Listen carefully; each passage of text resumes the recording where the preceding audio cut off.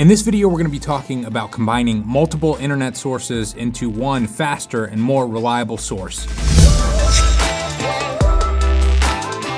Now, the reason you're here right now is because you had the idea, what if I took two slower internet sources and I combined them together and then I got really fast and reliable internet in my house? This is called bonding, and I'm sorry to say it's not quite as easy or as cheap as you would think.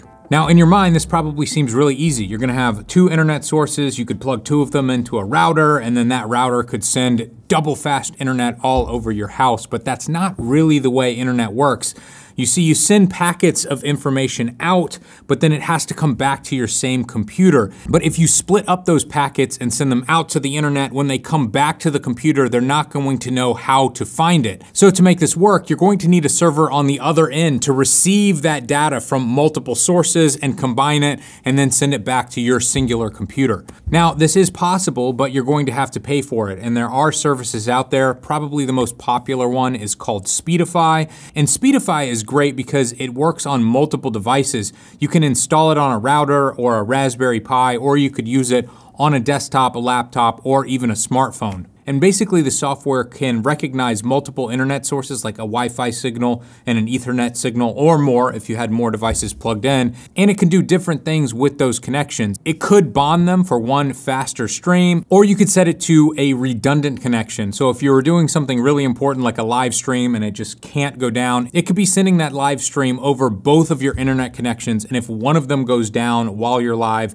the other one still has 100% of that stream. Now, because bonding is complicated and it costs that monthly fee, most people aren't going to go the bonding route. They might go the load balancing route. And you can get a load balancing router for really cheap online, and these routers can accept multiple internet connections and they can balance out those internet connections. Now, instead of that bonded connection, which is basically just one faster internet source, a load balancer is going to use one internet source for some data and another for other data. So if you had multiple devices connected to the internet and each one was trying to download and upload, a load balancer could actually utilize both internet connections at the same time and in theory speed up your internet. If, however, you're on a single computer and you're trying to download one large file or stream one video, it's not going to speed that up at all. Same thing goes when it comes to uploading. If you're trying to upload a really large file and you want it to be faster, a load balancer is not going to do it for you. Now, maybe you're like me and you're not looking for ultimate speed, you're just looking for some sort of backup solution.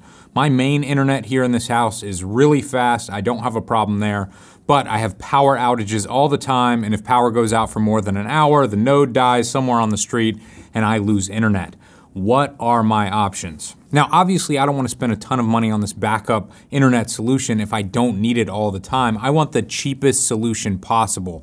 And after a ton of research, I think my best option is a 4G or 5G setup. As you guys probably know, you can purchase 4G or 5G hotspots that can supply internet to your entire home if you want them to. But the problem that I've run into is that none of these options, at least in my area, give you full unlimited internet. Even if they advertise unlimited internet, you can see that it's capped at 50 or 100 megabytes. For that reason, I could not use this setup with a load balancing router because I could burn through 50 or 100 gigabytes in a single day. I mean, if I just downloaded a video game on my Xbox, that could be 100 gigs right there. So basically what I need is this SIM card ready at all times, but only to be used if my main internet source goes out, and that is called a failover system. Now, as far as I know, every load balancing router is also a failover router. I mean, if it can use both at once, it should be able to use one of those internet sources if the other one goes down.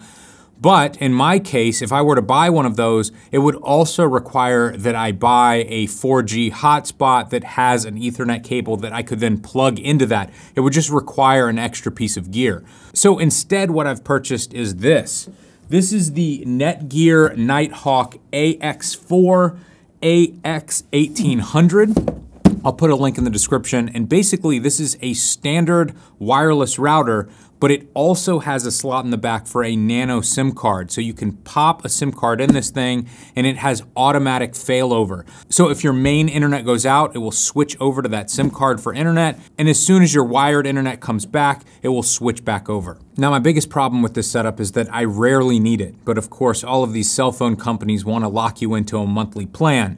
So then you have to decide, well, how much do I want to pay every single month? You could get a cheap SIM card for like 10 or 20 bucks a month that's going to give you 1 or 2 gigabytes, but is that really enough data to run the internet in your house for more than a few minutes? Now, there are other plans that give you 50 or 100 gigs a month for $60 or $70 a month, but again, do you really want to pay for that if you're not using it?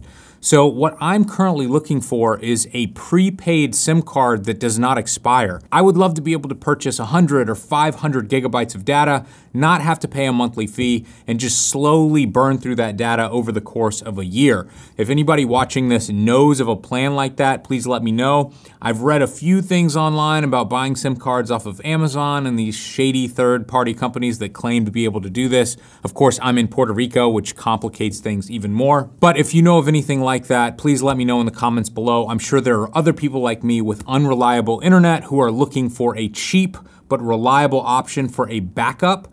And if there is a prepaid SIM option out there, I'm sure we would all love to know. Well, thank you guys so much for watching. As you can see, we're getting really close to our 1 million subscriber goal. We've been working on this for quite a long time. I'm really trying to step up our YouTube game here. I would really appreciate it if you'd hit the like button and subscribe and do all that jazz. It really does a lot to help push our videos up to the masses on YouTube and everything. And if you're a photographer, head over to fstoppers.com. We've got daily free tech news type stuff on that website. And if you're interested in going pro and you want to learn from some of the best photographers in the world, head over to fstoppers.com/store. We have a ton of photography tutorials on every genre of photography you can imagine.